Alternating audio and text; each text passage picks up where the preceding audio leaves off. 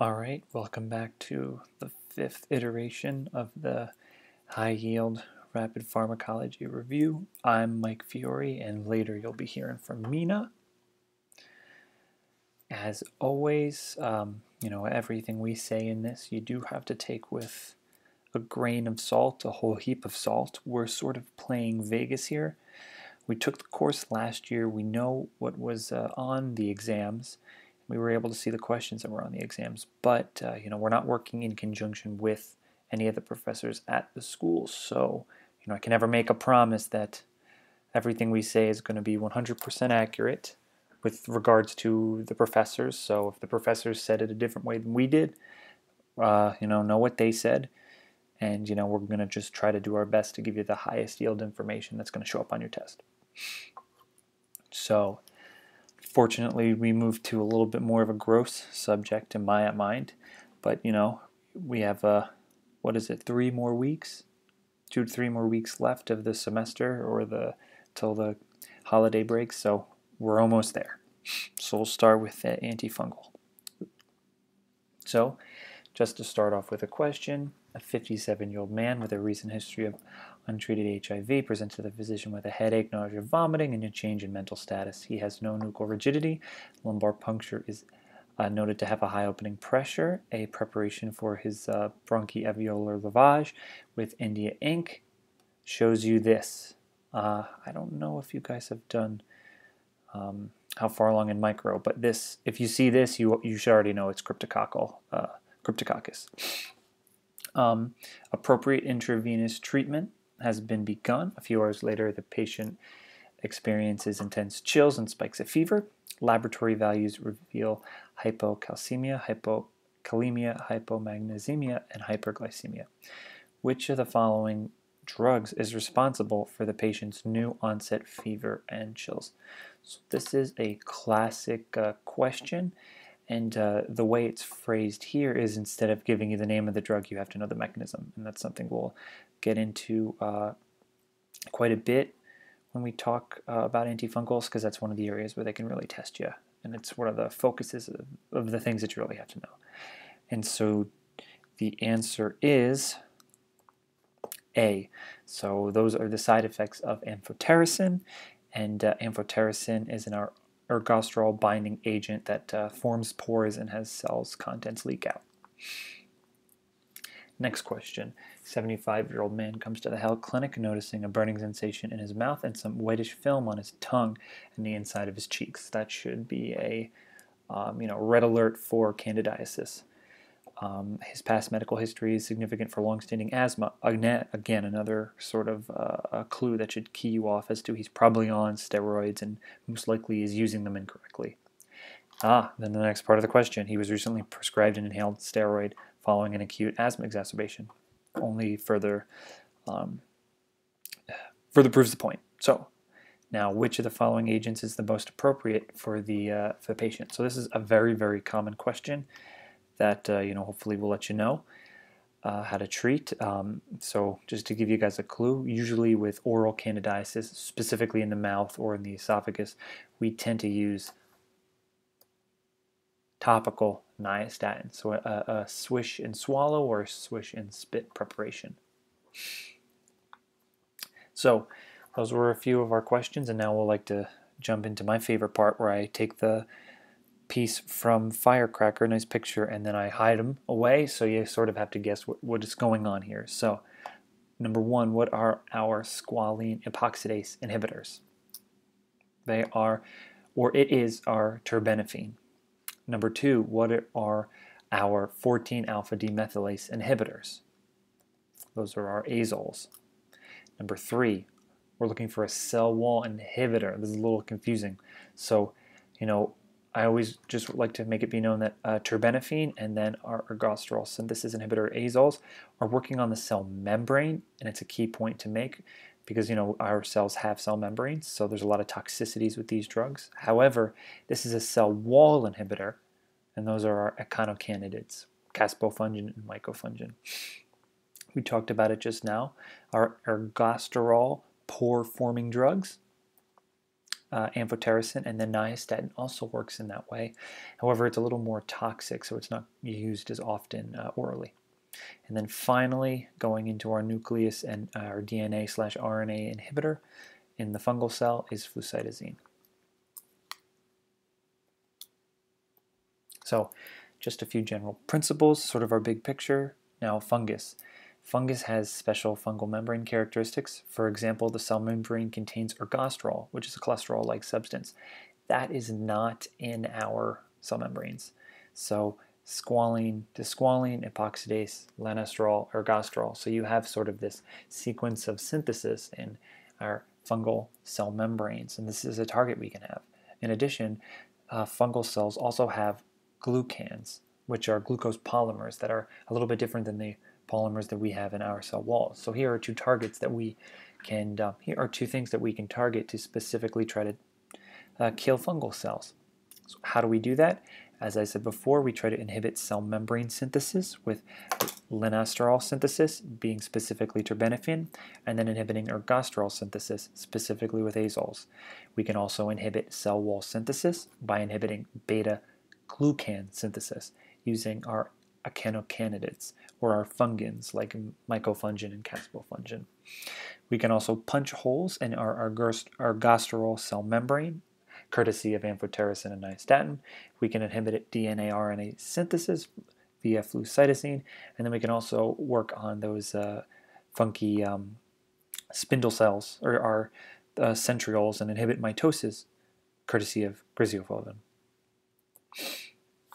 Now, one last little overview before we get into the drugs. We're just going to talk about some of the different types of fungal infections. I'm sure you've gone into much more detail in micro, but we're just going to sort of neatly wrap them in a little package for you.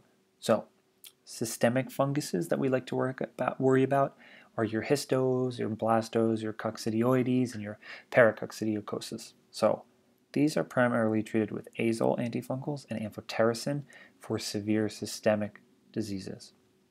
We have our three main cutaneous fungus, our Malassezia, our dermatophytes, which is the most common form of tinnias, and then our Sporothrix. These are mostly treated topically by azoles, and then they also can be treated with terbenefin, griseofulvin, and then Sporothrix. If you have watched the Sketchy Micro, you know the potassium iodide can be used to treat it. Finally, we have some of our opportunistic bugs, like our Candidas, our Aspergillus, our Cryptococcus, and many more. Specifically, you want to treat these with azoles, echinocandidats, amphotericin, nystatin, flucytosine for our more systemic ones or more distributed ones. Specifically for PCP or pneumocystis jovidi, you want to know Bactrim. You want to know SMX or sulfamethoxysultramethoprim. That's sort of a buzzwordy treatment for the PCP pneumonia. And so this goes back to some of the conversations we've had in the class or in the review sessions before. A lot of times during the session, you'll ask specifically, like, what do you specifically use to treat Candida? And honestly, like, there are some situations, like I had explained in the previous question, you want to use oral nystatin. But a lot of times, there's a couple of different things that you could technically use for different things. So again, I'll point out specific examples, but you don't want to get too hung up on, I treat, this specific fungus with this specific, antifungal treatment, because a lot of times there are a few different things that you can use. I want you, as we go forward, to focus more on some of the side effects that are highlighted and the mechanism of action, because a lot of times they will really try to test the mechanism by, as we did in our very first question with amphotericin, they'll point out side effects and then you'll have to know the mechanism. But, that's a second order question, having to know the name of the drug and then the side effect. All right, so we'll start off with some of the more commonly used ones are azole antifungals. So there are quite a few. We have clotrimazole, fluconazole, itraconazole, ketoconazole, and the other last two. Specifically, a little helpful way to remember is they all end in azole. So it's one of the nice clean drugs that the name helps you remember what it is. These specifically inhibit 14-alpha demethylase. This works in converting lanesterol to ergosterol, that key component of the cell membrane of the fungus. These are used for local and less severe systemic fungal infections. So they can actually be used first line for dermatophyte or tinea infections, topically. In addition, we can use fluconazole for chronic cryptococcal meningitis and some candida infections. Itraconazole can be used for blastococcidioides and histo. Clometrazole and miconazole are most often prepared in topical formations. You won't see them given orally as much, and voriconazole can be used for aspergillus and invasive candida. So you'll have noticed I said fluconazole can be used to treat candida. Voriconazole can also be used to treat candida. So there's a lot of crossover with some of these. So again, I really wouldn't get too hung up on specific uses. The ones I would know, if you had to, if you really wanted me to tell you something, I would say fluconazole is quite often asked about for chronic cryptococcal meningitis. That first question we talked about, the patient had crypto, but you could also have used fluconazole if it wasn't as severe. I would know that clotrimazole and miconazole are used topically, and that's about it. Side effects. Some of the side effects that go along with all of them are inhibiting testosterone synthesis. Now, the 14-alpha demethylase is very similar to our CYP enzymes. And our CYP enzymes, as you all know, are used in the liver to detoxify drugs, but they're also very similar to the enzymes that are used to create hormones like estrogen and testosterone. So there can be some cross-contamination, some crossfire, and these drugs can actually inhibit the enzymes that are used to make testosterone. So, downstream effect, you could actually have gynecomastia, and that's often a side effect that's sort of correlated to ketoconazole. So, you see an older man who has some sort of fungal infection and he's been given ketoconazole, I can bet that there's a gynecomastia side effect in there somewhere. In addition, as I said before, these can have some potent liver side effects because they are CYP inhibitors, because the 14-alpha demethylase is very similar to the CYP enzyme. So lots of drug interactions with the azoles and just general liver toxicities. A little bit more specific, as I talked about before, ketoconazole itself has been known to cause quite a bit of gynecomastia, and some of the side effects that come with lower testosterone, decreased libido, erectile dysfunction, and in women, menstrual irregularities. As I also said, adrenal steroidogenesis. So not only can you actually inhibit testosterone formation, but you can also screw up cortisol and mineralocorticoid like aldosterone creation. So it can actually cause some adrenal dysfunction. And then, as I said before, it's very hepatotoxic. Ketoconazole specifically. Fluconazole you want to remember because it has the least amount of CYP interactions and it has the lowest range of activity in different for the spectrum of antifungals. So you'll actually see this used quite a lot because it's actually the safest. This is probably the most often used drug for women coming in with vaginal fungal infections. You'll get one dose of fluconazole and within a few days it'll clear up. It also has CSF penetration. That's why you can also see it be used, as I said before, with cryptococcal meningitis in AIDS patients. And finally, this one you do want to worry about QT prolongation. Now, itraconazole and voriconazole both share the side effect of visual disturbances. They both do, even though it is only mentioned in itraconazole, they both do cause hepatotoxicity. That is sort of a class effect. And then finally, with voriconazole, in addition to some of the visual disturbances, you can see some, I'm sorry I wrote SJS, it's Stevens-Johnson syndrome and hallucinations. So, some of these drugs that will be asked, I don't think you would have to differentiate between the two, which is causing hallucinations or visual disturbances, but you should know that these two specifically do have some sort of hallucinogenic properties. All right, now we're moving on to our echinocandids. These are our caspofungin and mycofungin. So talked about before, these are inhibiting our beta-glucan synthesis. So these are our cell wall inhibitors in our funguses. So with this specifically, they're a little bit more toxic. We have some GI upset and some flushing, and they tend to only be used for invasive aspergillus and candida. So these are sort of our second line agents for when infections become truly invasive. We would tend to use amphotericin first, or maybe an azole. But if the patient is unable to tolerate those drugs, then we move to our echinocandids. They're a little bit of an older drug. Both of them are older drugs. Now, our heavy hitter, amphotericin. This is probably one of the, if not for the azoles, probably the most important drug. You got to know everything on this page as it comes to amphotericin. You really want to remember this specifically is binding to ergosterol, and it's forming holes or pores in the cell membrane. So this allows for leakage of the cell's content and its eventual death.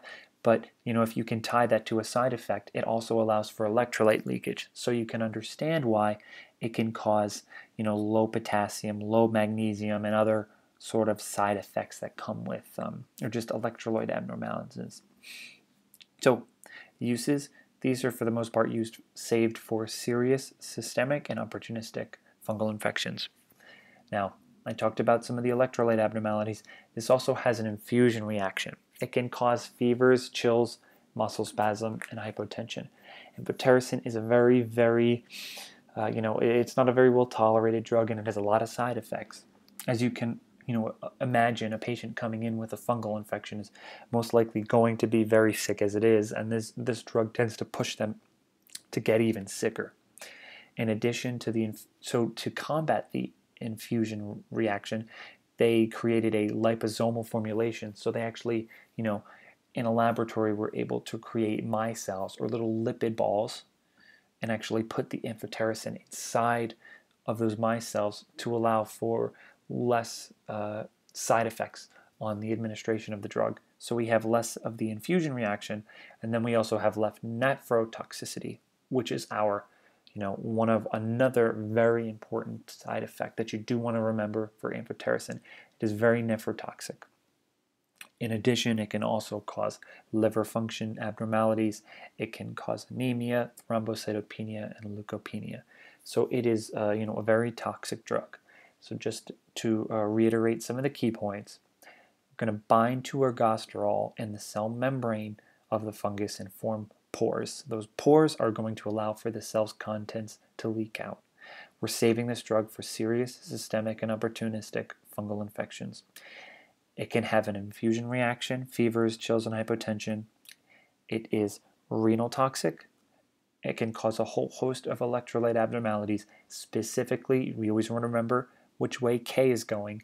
It causes hypokalemia, and it can cause hypomagnesemia. Finally, it can also be used in pregnancy if you have a woman who is coming in for whatever reason with some sort of systemic fungal infection. Nystatin. Nystatin is used. Nystatin, the mechanism of action is the same as amphotericin. It binds to ergosterol and it forms holes in the cell membrane.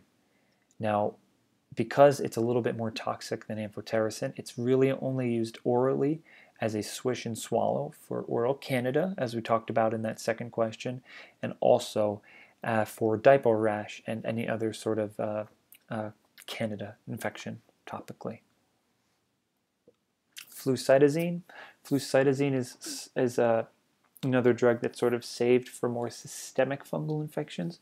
So this is converted to 5-FU, 5-fluorouracil, by cytosine deaminase in the fungal cell. And then once it is converted into 5-fluorouracil, it works as a chain terminator to inhibit DNA and RNA synthesis. So, you've heard of it before, but it's sort of been given a new name and it's used in a new way. You all know, you all remember, I'm sure, all of the chemotherapy drugs. Just kidding, nobody does. 5-fluorouracil is a chemotherapy drug, and it is a chain terminator. So now you just need to remember that flucytosine is 5-fluorouracil for fungal infections. Specifically, it's used for cryptococcal meningitis with amphotericin, and because it's a chain terminator, we can have lots of bone marrow suppression side effects: anemia, thrombocytopenia, leukemia, all of those.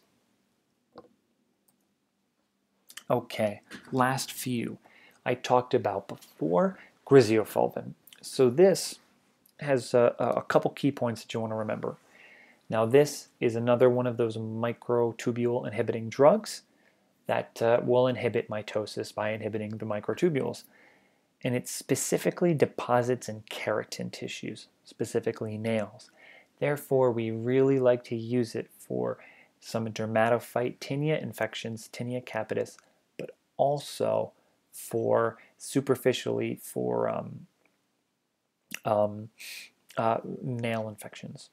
Sorry, orally for nail infections. However, there are a lot of side effects, so it tends to not really be used as much.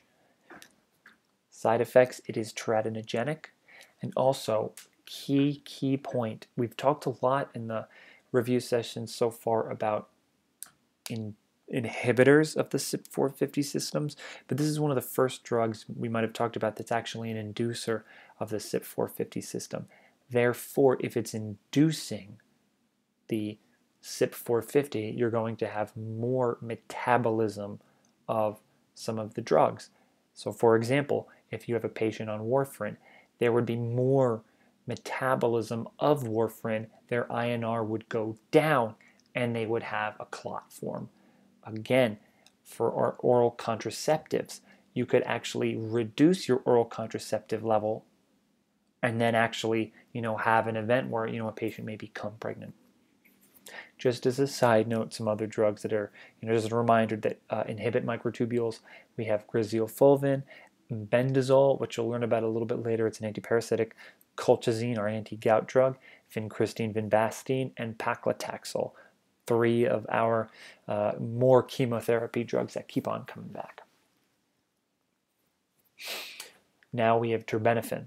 So this is one of our squalene epoxidase inhibiting drugs that inhibit ergosterol synthesis, but this is sort of a step before the azoles. So these work in a similar pathway that the azoles do, only a step before, inhibiting squalene epoxidase specifically, and then eventually downstream inhibiting ergosterol synthesis, and then you are not able to form your cell membrane.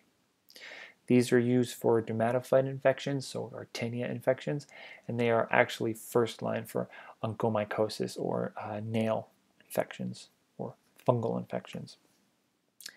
However, azole is actually still the first line for topical dermatophyte or tinea infections because the azoles topically have way less side effects. Additionally, the big thing you want to remember about terbinafine, it is very hepatotoxic.